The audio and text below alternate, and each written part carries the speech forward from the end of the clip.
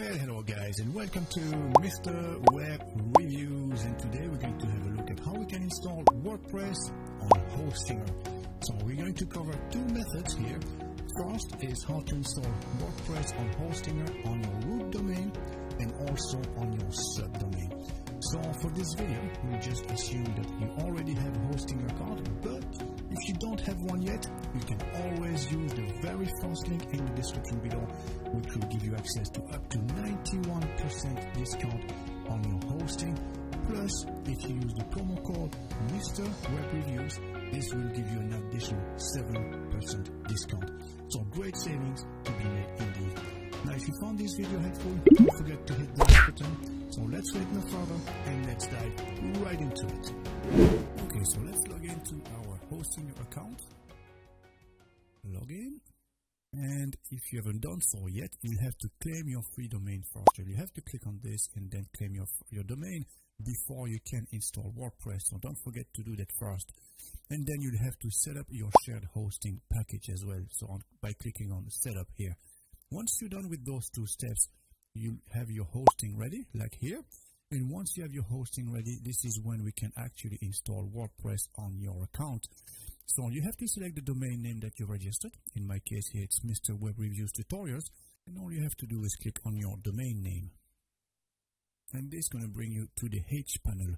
So HPanel, because it's Hostinger, normally it's called cPanel. This is the most commonly known cPanel. But because it's Hostinger and their name starts with a H, they renamed that HPanel, because this is their own proprietary solution here. So as you can see, we're presented with a few different icons here. So we have WordPress, order, accounts, email, domain, website, file, database, advanced, and others. So once you have all these, it might seem a bit difficult and off-putting, but don't worry, it's very simple indeed, as I'm going to show you now. So as you can see, we have a WordPress tab here. Underneath it, we have dashboard and plugins. So we cannot use this immediately to install WordPress. We need to use another tab, which is here below. So as you can see, if we go scroll down to website, we have in auto installer, and this is the one we're going to use to install WordPress. So we're going to click on this now.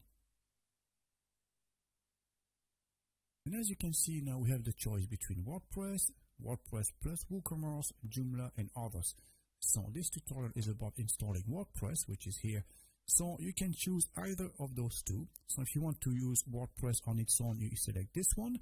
Now if you want to create an e-commerce website using WooCommerce and WordPress, you select this one. So that's basically the only difference between those two.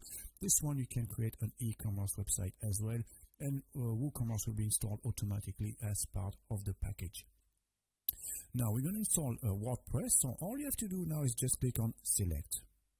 And from here, the first thing you want to do is to select HTTPS. So if you click on the drop-down menu here and select HTTPS, because Hostinger provides free SSL certificate. The SSL certificate is the padlock here next to the web address that tells your visitors that your website is secured for online payment and for information as well. So you select HTTPS, make sure that's your domain name that's selected here. And this one here, this field, you leave it blank. So if you leave it blank, basically everyone will be able to access your website using this domain name. If you were to add something here, XYZ, well, your visitors will have to type mrwebreviewstutorials.com/XYZ to access your website. So it's really up to you if you wanted to install that in a sub folder, but in this case, we're just going to use our main root folder. So here you're going to type in your username. So I'm going to put here Mr. Web Reviews, and then you're going to type in a password. So just make sure this is something you can remember, and then you put your email address right here. So normally it should be filled in automatically using the email account used when you registered.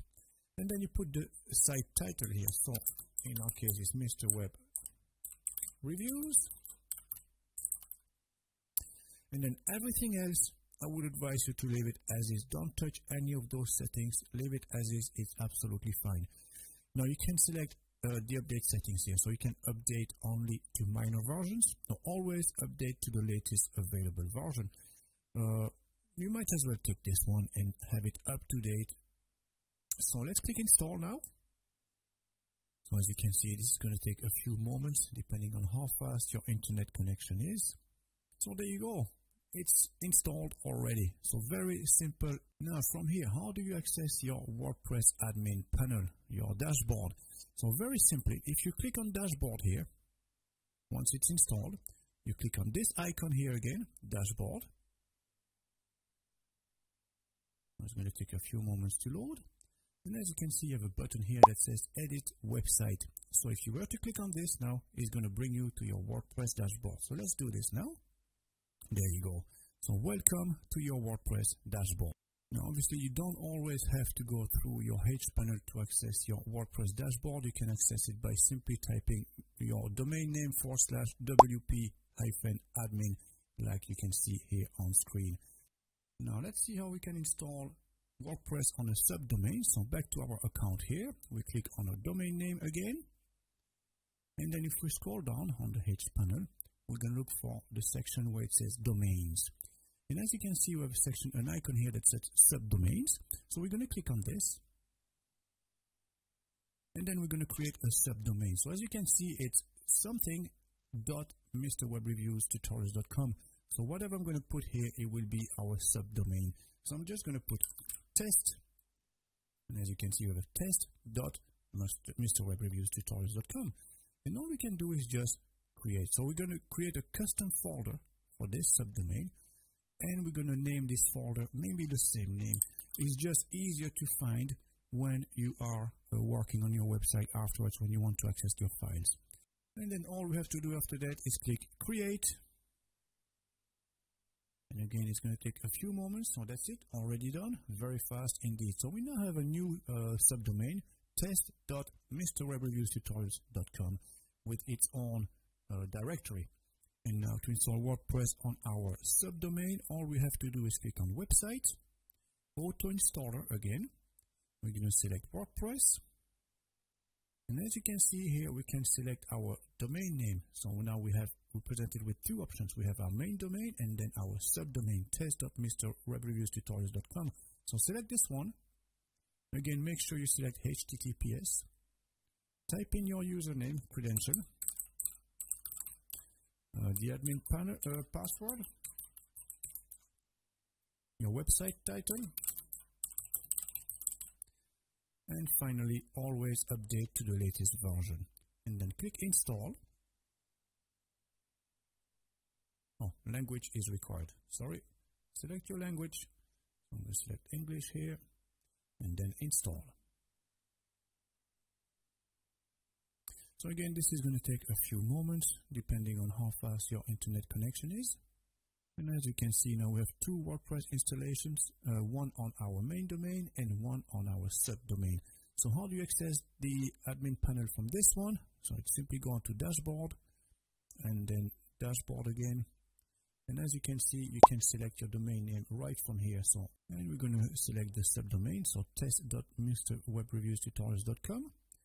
And then don't forget to force the HTTPS since it's a new domain. So install SSL. You want to secure it, obviously, you know. Okay, so this is done now. And all we have to do to access the WordPress dashboard is to click on Edit Website. And it's going to bring us to our WordPress dashboard. So there you go. And now we have to enter our credentials. And there you go. And as you can see, this is our subdomain, test.mrwebreviewstutorials.com. And we have the padlock just to signify that we have the SSL certificate activated as well. So there you go, guys. This is how to install WordPress on Hostinger. As you can see, it's pretty straightforward and easy to do. I hope you found this helpful, and if so, please consider hitting the like button. I would really appreciate that. Thanks for watching, and I'll see you guys in the next video.